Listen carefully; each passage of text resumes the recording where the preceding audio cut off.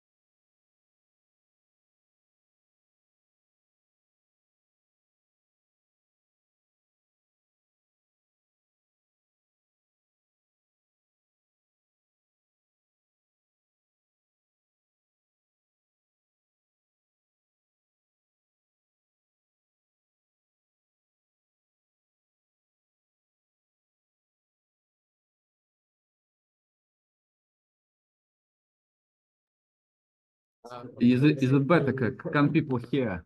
Well, we can, but I don't know about it. So I think you have to unmute here or something. Should I?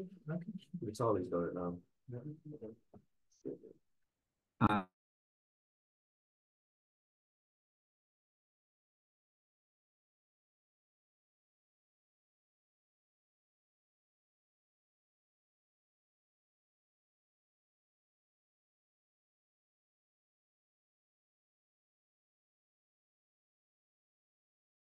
That's it. And actually, if you wish, you could.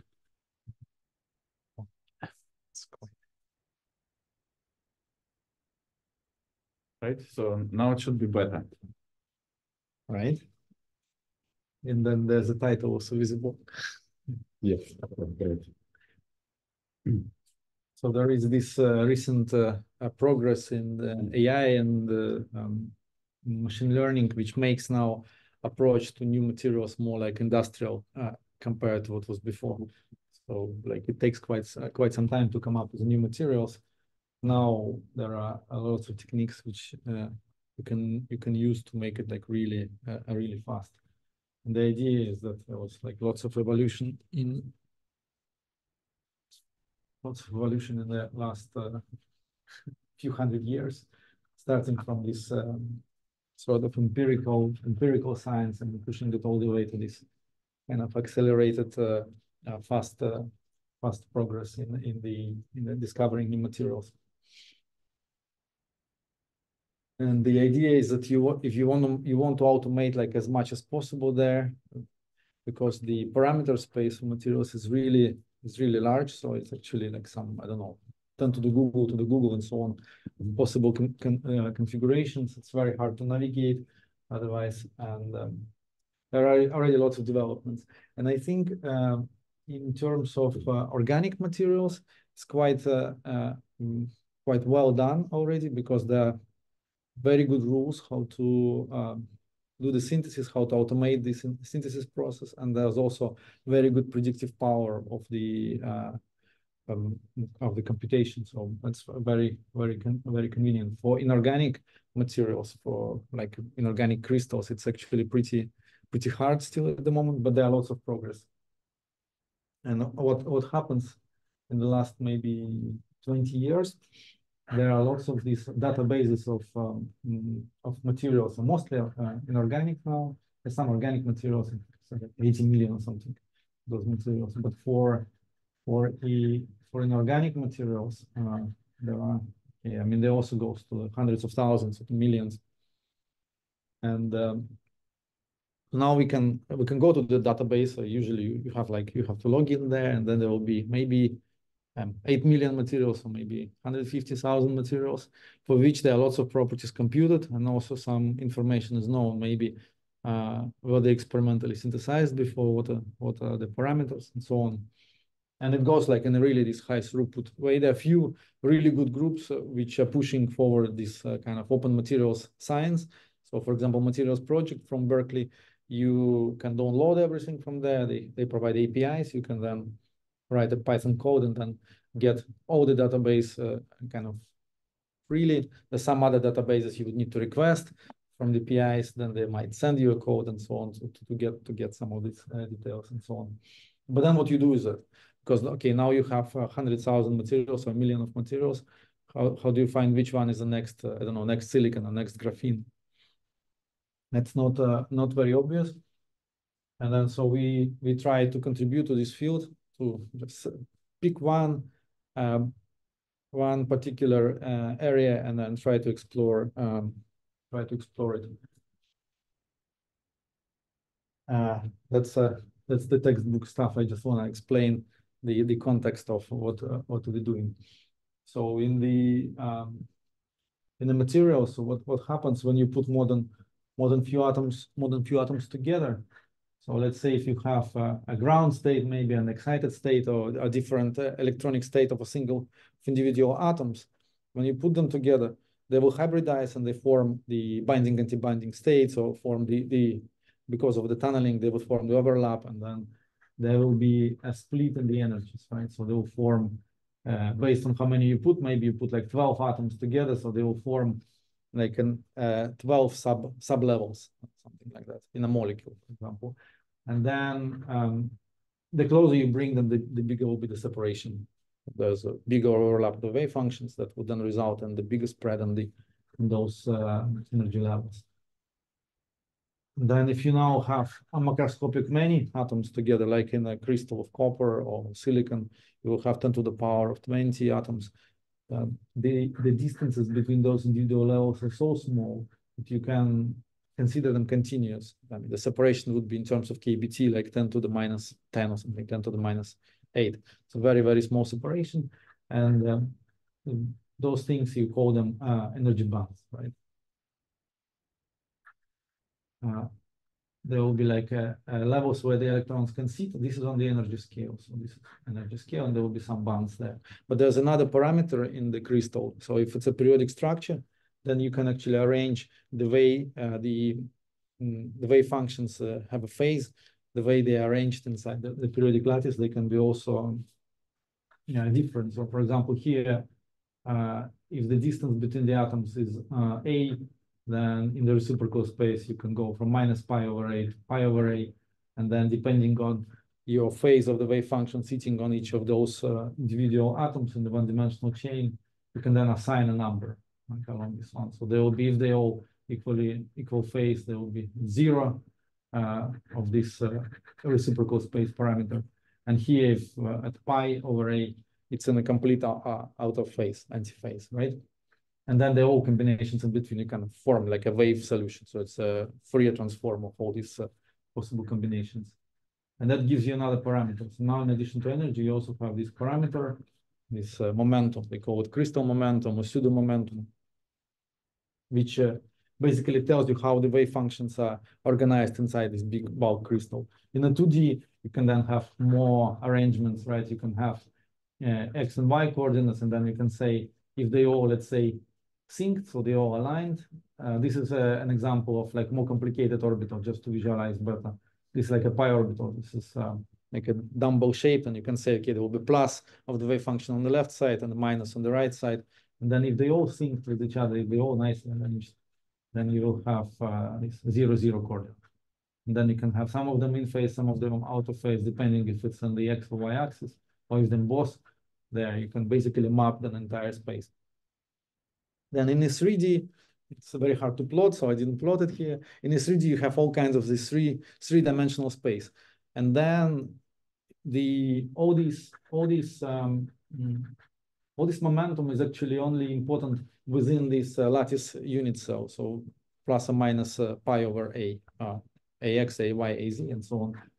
And then in a reciprocal space, it will be represented as this so-called brilliant zone, where you have this kind of a special polyhedron. And inside that one, you can identify a reducible representation, a very small subset where the you cannot make it smaller than that, and all other bits of this Boolean zone you can generate by the unit cell vectors. And they usually use some letters. So like a gamma is in the middle, 0, 0, 0 coordinate.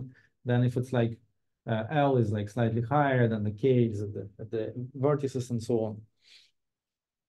May I ask a question? So this is for single item or cluster, like so on what level this is like electrons and so this is a periodic a three-dimensional periodic lattice of atoms. Okay. So they are arranged in a periodic lattice, and then of course you can have more than one atom inside a unit cell. They can be like in graphene, for example, there will be 2 carbon atoms. They are not identical, and so on. Just to bring the context, what are these electronic bands? I think it's kind of trivial, but it's sometimes useful. And then what you get usually in those databases, you will have plots like this, where they plot energy here on this scale, and then they plot this momentum, crystal momentum on the x-axis, but it's flattened. So what you have now, you take this reducible representation, then you unfold it, and only plot your how the energy behaves along these high symmetry lines. So no other information is given, although they have it. So in the database, you can have a dense grid, maybe a kx, ky, kz, and for each point, you can get maybe a value of like, what's the energy eigenvalues there, what are the densities and so on. So there are much more dense information, but in a database, it usually would be something like that, so these kind of pictures. And which values are simulated? So this is calculated. Yeah, usually you use a density functional theory or something like that to compute, and there's different levels of accuracy. You can do like very, very basic one. You can very quickly calculate hundreds of thousands of materials, and it's usually very, very bad. So it doesn't take into account any realistic properties. So then you can improve a little bit. You can include maybe some spin structure, like spin orbit coupling. You can do slightly better. And then as soon as you try to improve a little bit, you have like 10-fold increase in computational expenditure. So there is a trade-off balance.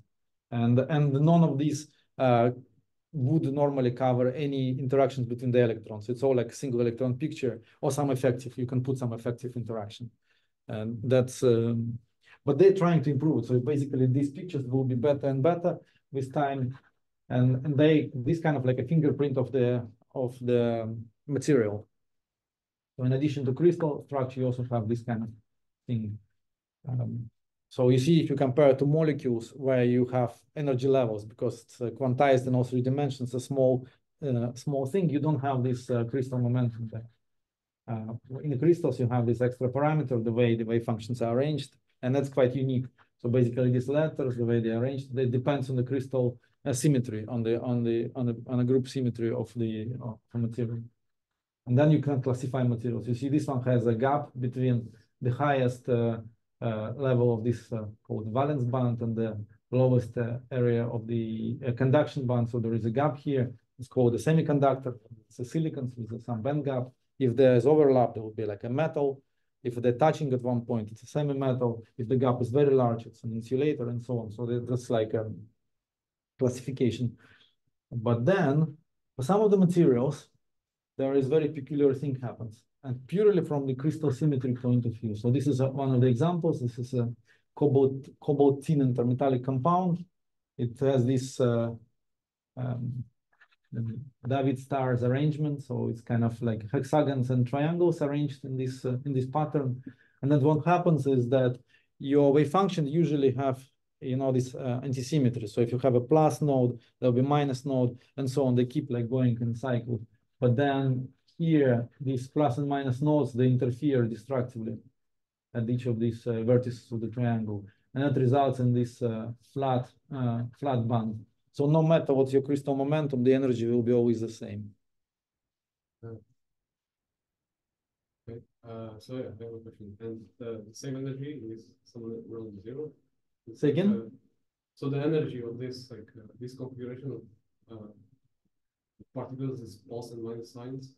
It's going to be something like around 0 or. I don't think I understood. Sorry, can you ask? So I guess so. If it's like the forces are electrostatic, right?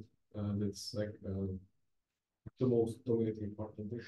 These are covalent bonds. So I think this is, I mean, this is basically, it's an intermetallic compound. So it's like something between the metallic bonds and the covalent bonds. So there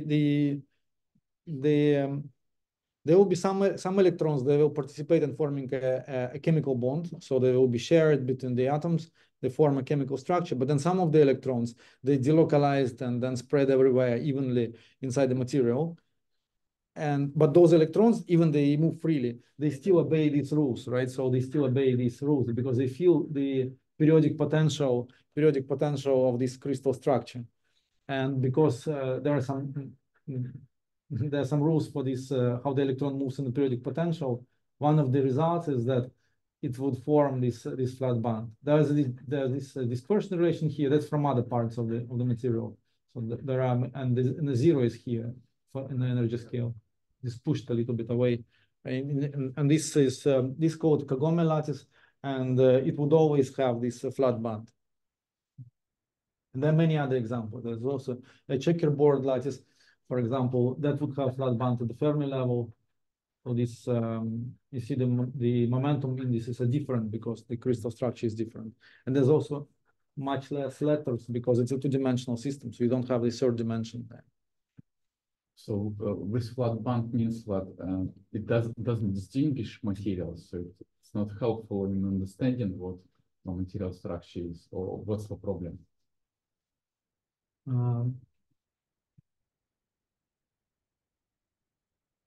So why is it bad to have a flat band?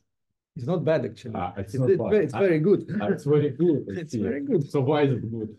I'll show in a second. Okay. And there are a few more examples.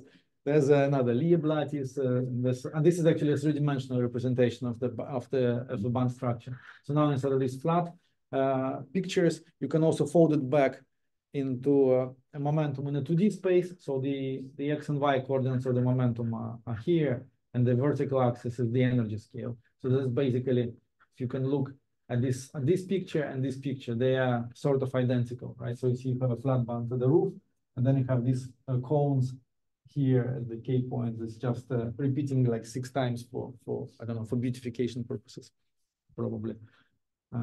Yeah, so there are many of them. They come from this crystal structure, and there is actually lots of interesting physics. And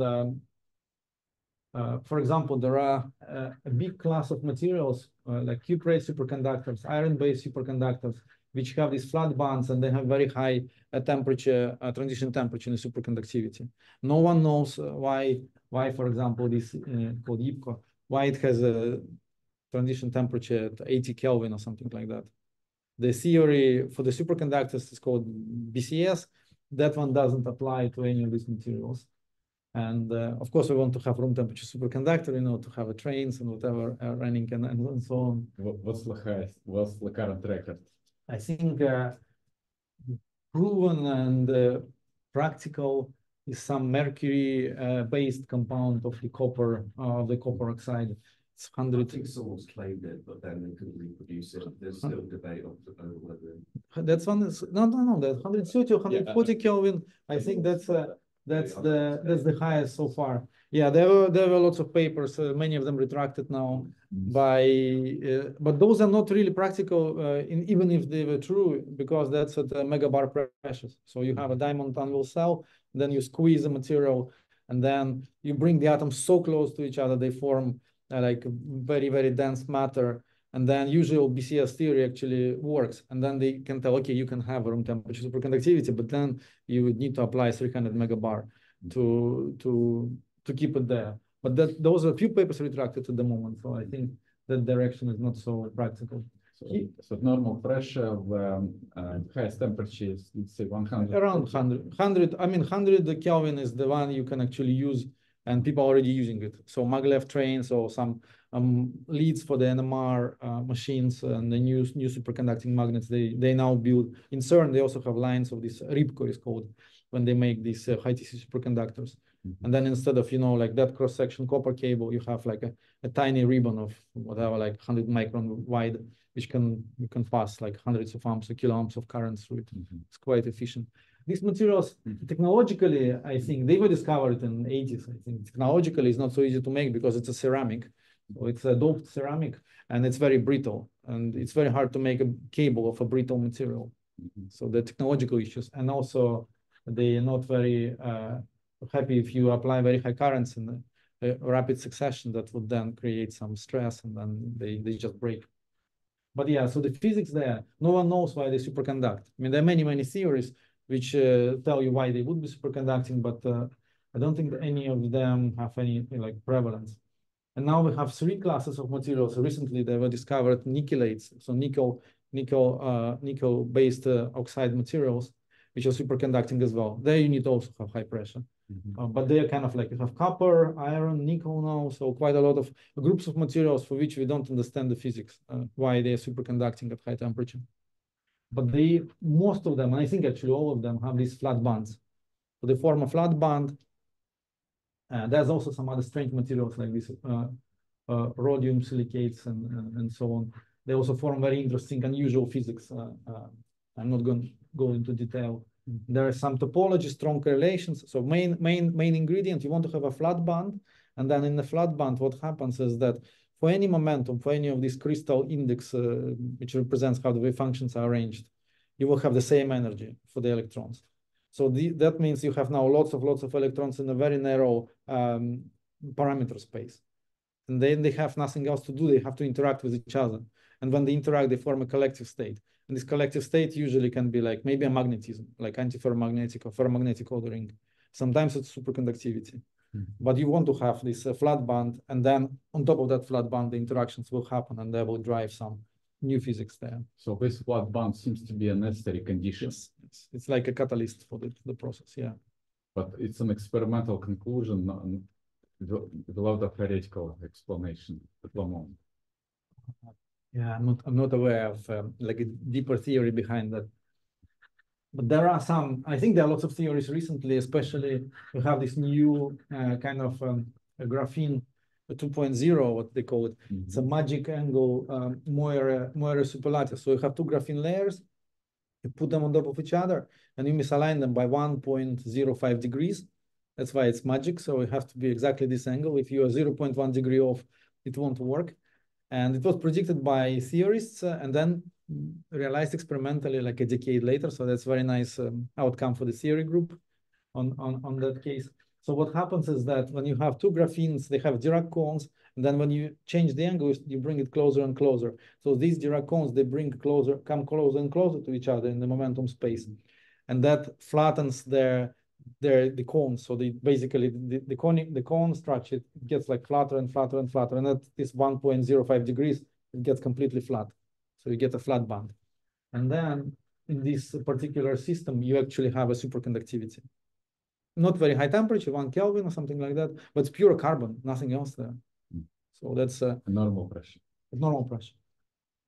It works quite nicely. And then it allows, by changing angle to change the interaction strengths and form a flat band and study the physics there. The other typical example, kind of like the first ever flat band system, is the Landau levels. So if you have a 2-dimensional electron gas, you can pass a magnetic field perpendicular to the surface. Then the electrons go in these cyclotron orbits, and then they kind of localize and don't move in the X and Y directions. And then by definition, there will be no dependence on this, how the wave functions are arranged in the space. So they become flat. And it looks like a boring system because these guys don't participate in anything. So it's nothing interesting. But because of the topology in the system, you actually have this interesting edge state. So you can imagine like a skipping orbit, basically. The electrons, because of Lorentz force, can only go in one direction. So they will be skipping on the edge and only go in one side. And it forms this conducting one-dimensional channels, which conduct with exactly E² over H conductivity per channel. And that's now an international standard for resistance.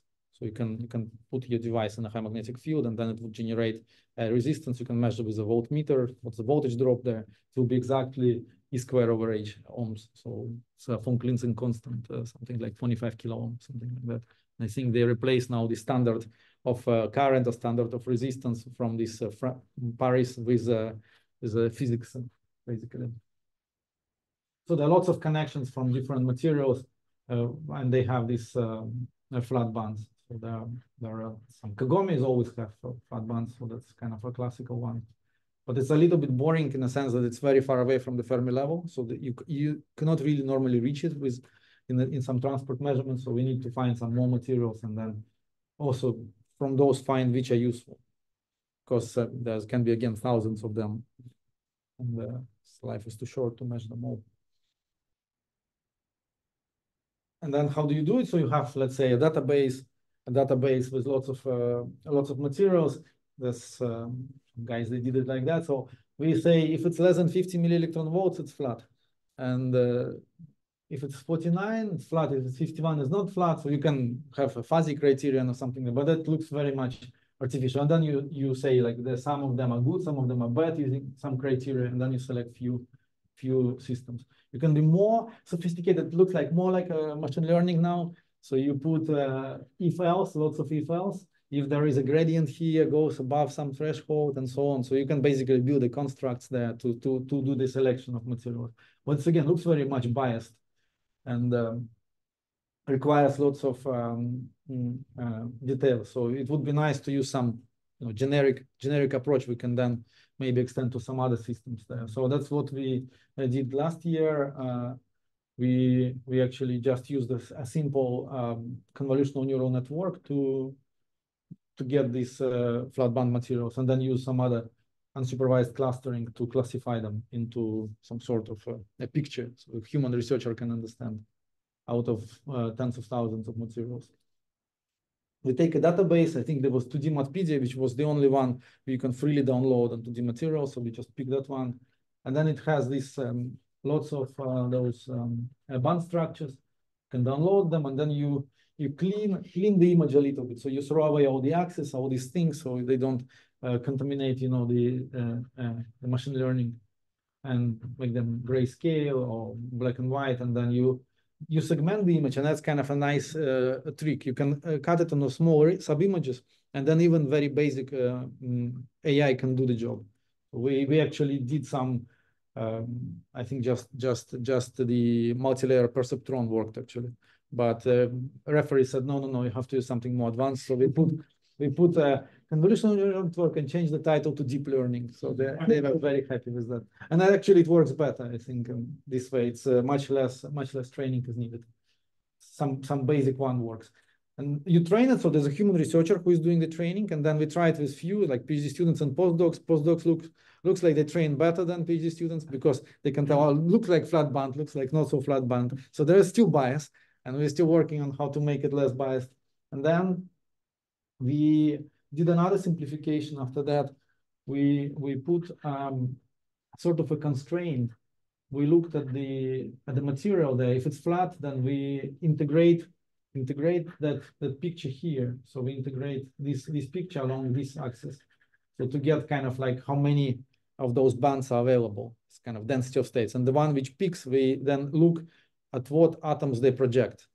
And then we only select those atoms. So we create a sublattice of the lattice of a material. We throw away all other atoms, and then we consider this is our flat band sublattice. And then we do classification on those sublattices.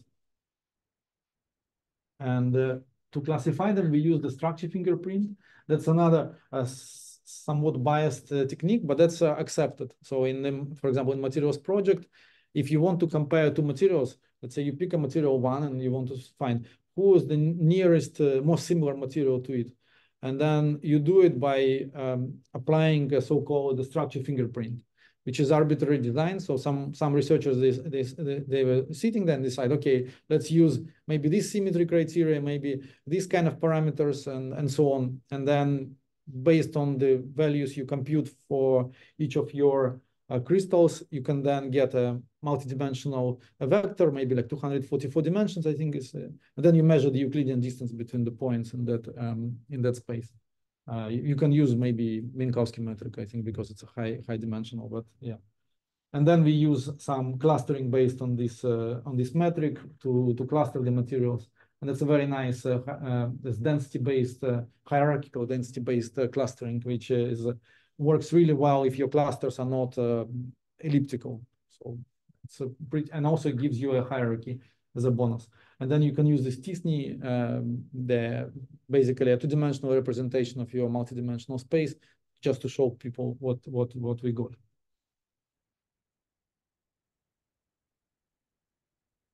That's just an example how this sublattice was generated. So, for example, if you identify a material which has 3 different atoms like phosphorus, palladium, and sulfur, we then check, okay, that's a flat band, and then who is picking? I think this palladium has a higher density than sulfur, so we say it's a palladium sublattice. So you basically throw away phosphorus and sulfur, and then look what is the sublattice of palladium, and it turns out it's a conglomerate. It's a kind of, but we didn't know. There was no a priori knowledge when we took those band structures and find them as a flat band materials. And then we call it a conjecture. We don't know if it's true or not. There is a paper in parallel. Actually, they submitted, I think earlier than us. They published later in a 3-dimensional space, and they also did this kind of sublattice separation. So it seems to be quite a reasonable approach, although I think there might be some interesting exceptions from this case. And then, yeah, you generate basically this kind of representation. This one is sort of evolution tree, which tells you by how far are those points, how similar are the clusters of materials based on their structural similarities. So like these 3 clusters, for example, they're very similar structurally. They form this kind of a group. And also in this t-SNE representation, they also close to each other. They form this kind of island. Lots of materials remain unclassified. So basically they uncluster it. So it's like more than half, like maybe 2/3 of materials don't form any clusters. And I think that's actually okay, because we want to find some interesting trends, not to classify all the materials there. And also the clusters, of course, they're fuzzy. You don't have any like real physical reason to, you know, to firmly classify materials in the different groups. I think there are connections between those clusters. It's like evolution tree, basically. And we even find some overall principles. So for example, there will be some 4-fold symmetry or 6-fold symmetry and so on. And then they slowly evolve by losing more and more symmetries, for example, or getting more and more symmetric as you go in this representation. And I think this approach works quite well on the relatively small sized materials databases. I have like last slide at the end of the talk where we did it on a large database. I'll show you how messy it looks, and then what can we do to improve it.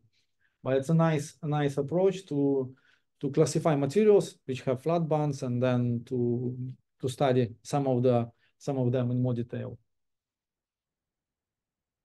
Next one, what we wanted to do is to actually classify materials based on their electronic structures, not on the crystal structures, to use the band structure images as the means of classifying materials. But there are no fingerprints. So we need to find some machine learnable representation of electronic band structure. Those ones I was showing, this x-axis are those high symmetry points in the momentum space, and the vertical axis is the energy scale. There are some approaches, like some groups in Denmark, they try to come up with some sort of density-based representation of those electronic bands. They're a little bit tricky to use, and we don't have access to the entire results of the density functional theory. We only have this band structure, so we need to come up with something. And then I had some few ideas. I asked students to try to, oh, we do this, we do that, like some clever ways, and then they found much better way and much simpler as well. So they said, why don't we use autoencoder for that? So and then they use the image of a database, image of a band structure, and use a very simple convolutional autoencoder. I think it's not even state of the art. It's like ResNet 18 or something like that. And you basically train it on all these materials, on all the flat band materials. It works not just on flat band, it works on all the materials, but we are working on flat bands. So you train them, and the way this autoencoder works, it actually generates some sort of condensed latent space representation of this image. Then it decodes it back and then generates the output, and then you compare your original image with the output, and that's your training basically. And you do lots of training, and you then make this fingerprint would be a flattened representation of this latent space there. I think we use like 64 dimensionals, something like that. And that's very nice, works very nicely on the system there.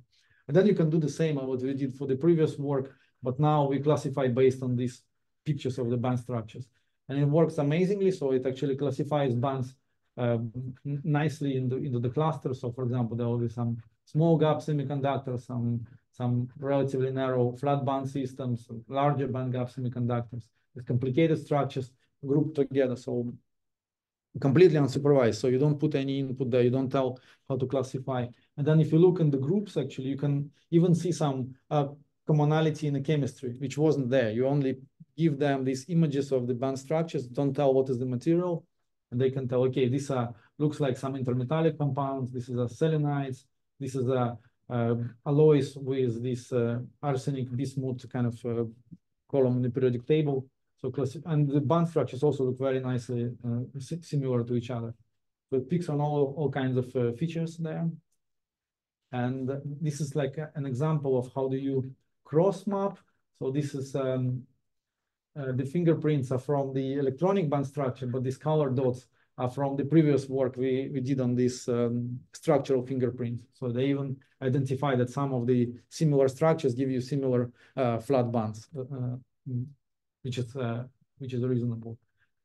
You can also use this for generative applications now, because we have now this latent space representation. You have the 64 parameters. You can take one of them and you can start slowly changing the value, and it would generate a new material with whatever band structure. And it's kind of, you can see like the gap, for example, there was a band here, then it kind of moves, disappears, gap opens, so gap closes here, and so on. So you can basically go smoothly through the parameter space.